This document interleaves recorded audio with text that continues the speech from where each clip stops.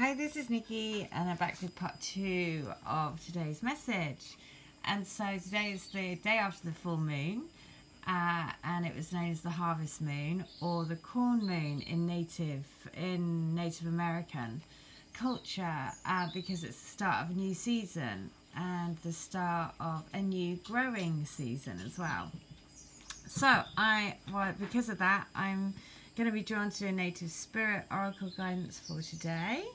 And it is, oh look at that, it's the stone circle. This is Stonehenge offerings. So there's been lots about ancient stone megaliths, and this is actually where I went to Stonehenge for the summer solstice, and I took my crystals there to place against the rocks. So, which I use for the healings. So this is, yeah, there's lots of, I don't know, there's lots of good stuff happening. So, the universe is grateful for you. You are a gift to the world. Feel gratitude for everything in your life, even the things that don't seem perfect. Appreciation for everything flows through you in great bounty.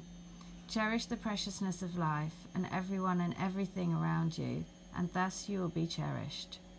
The native spirit wants you to know that every native culture throughout history has made offerings, often on a daily basis.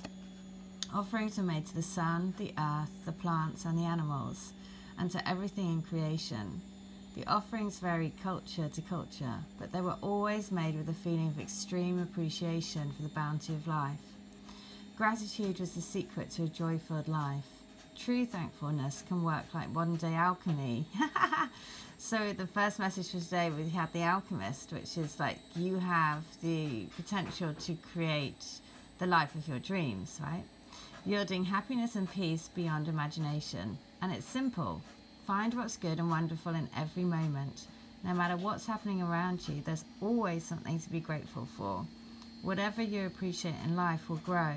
So discover what you're thankful for, even the people and situations you found challenging, and watch miracles unfold. And the journey is, make an offering to whatever nurtures your soul.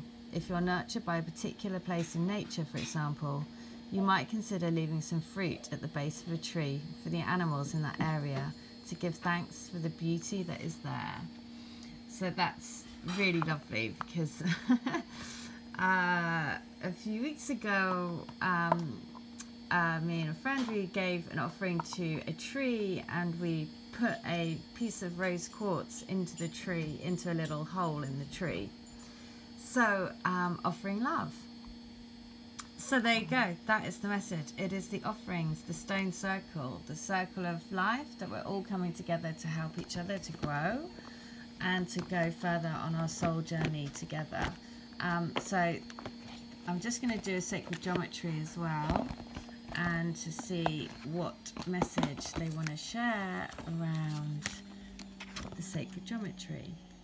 And it is the conception. Ooh, we've had this before. Conception is number 16, which is 7, which is your soul path. So the frequency of conception invites us to bring our consciousness to our origin, the place where everything in creation begins. It helps us to remember the infinite potential and possibilities of this space, and what we can manifest through our own focused awareness and intention. So take a moment to go inside and remember where you came from. You are made of energy, pure consciousness. You choose to be here in body at this time and in this place. Allow yourself to realize the infinite potential and possibilities that you are able to manifest through your focused awareness and intention through conception. And guess what page it's on? Oh my God, the synchronicities are just going crazy. It's 39, and 39 is the mantra that I was led to this morning for this morning's first video. So again, it's like the messages have been really, really strong, really powerful, really kind of like there's a shift happening. It's the start of a new season. It's the start of another cycle.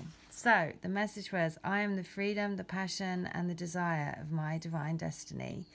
I am the freedom, the passion and the desire of my divine destiny. So amazing. there you go. I hope that helps. If you want a healing, a reading, a channeled letter, an Akashic record reading, then please do. All details are in the link. All right, and look what I just pulled. Underneath that was the Lovers. So, bees to honey. Good things are happening. So, yeah, if you want any help, then please do let me know. All details are in the link. Okay, take care. Have a good day. Bye.